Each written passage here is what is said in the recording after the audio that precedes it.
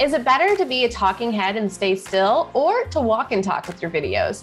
Hi, Taylor here with Financial Potion, where video is your financial potion. And to never miss out on a video, please make sure you subscribe to our channel and then click on that bell so you're notified every Friday at 5 p.m. Arizona time that a new video has been posted. For one-to-one training or just to support our content, please click above and connect with us on our Patreon page.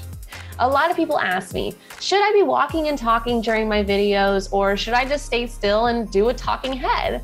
Although talking heads can get boring if you have a long-winded conversation or a long-winded topic, it also can be very distracting to be walking and talking if it's not enhancing the video. So when should you be walking and talking? When you're giving a tour, when you're doing a real estate listing, when there's a purpose to leave and go into different areas and different scenes, then yes, you should be walking and talking. However, if you just want to give a quick tip or a testimonial and you want to keep them short, like we'd like to try to keep our tips short, then it's just good to set up a nice studio space and do a quick talking head. You're going to be able to get a lot more videos done a lot faster, and they're not going to be distracting. People are just going to be focused on you.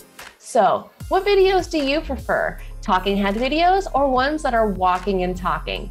Leave your comments below, and if you have any questions, please don't hesitate to reach out.